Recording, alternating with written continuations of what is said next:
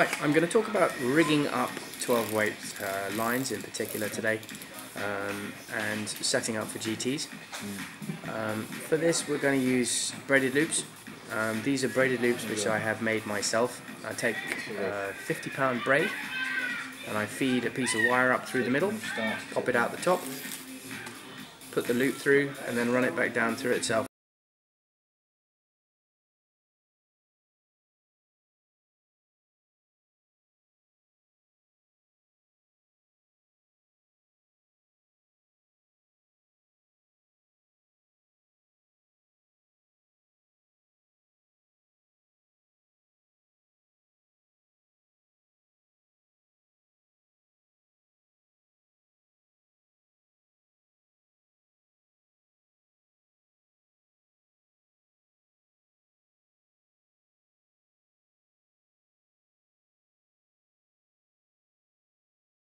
And the key with braided loops when setting up for big fish is to make sure that you are running a fly line up through both sets of braid.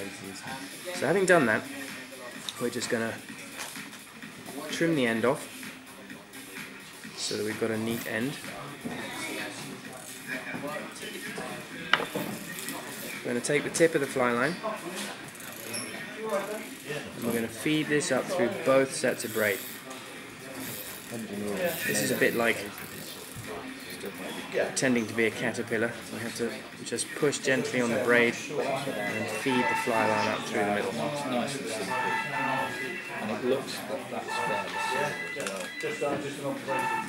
So you use one finger to push it up and then your other two fingers to pull it back down so it slides up through the middle.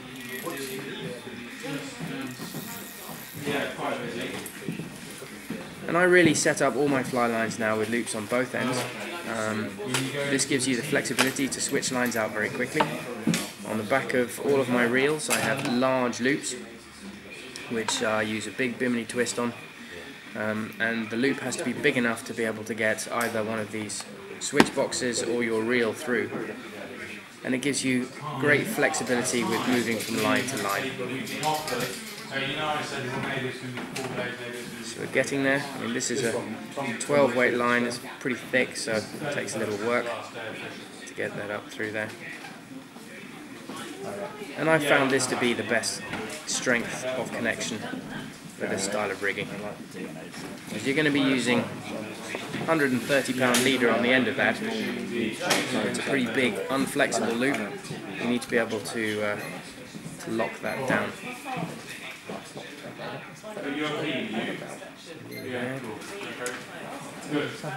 Excellent.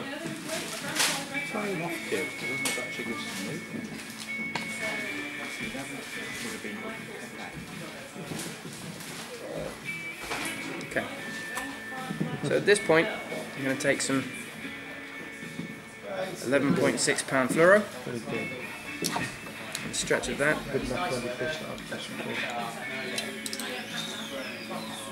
Just trim a bit off, and we're going to do 2 nail knots on here. And for this, I use a wire loop. It's just a piece of plastic covered wire which I've turned into a loop. Make sure you clinch it tight up at the top.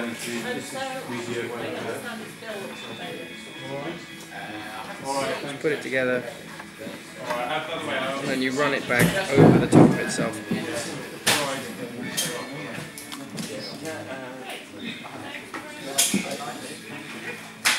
Pop that back through the loop and just pull it tight. And then what I'll do is feed that down to the end of where my braid is. Tighten up slowly on both sides to begin with.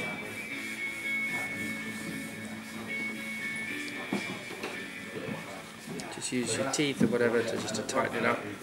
And what that does is that'll lock, puts a nice little lock straight down on top of the braid, and it clamps the braid to the fly line.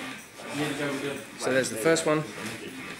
And I'll use some nippers here so I can get nice and close to the knot.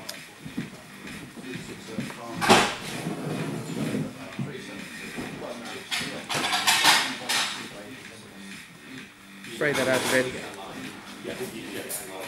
690. clip off the end.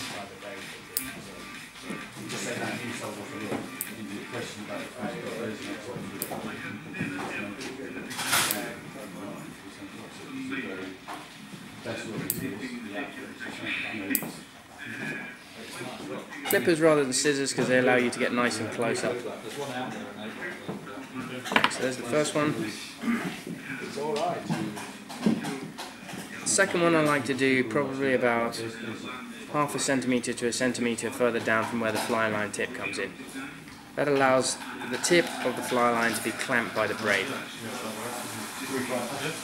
It's a bit like a Chinese finger trap.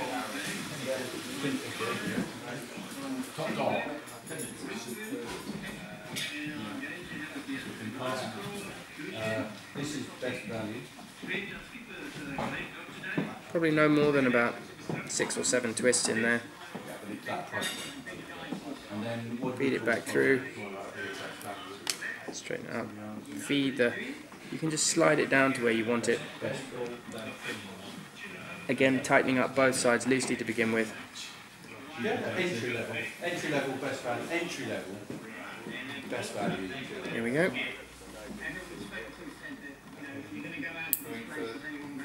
Not beginner, just when you start. Again, just tidy it up.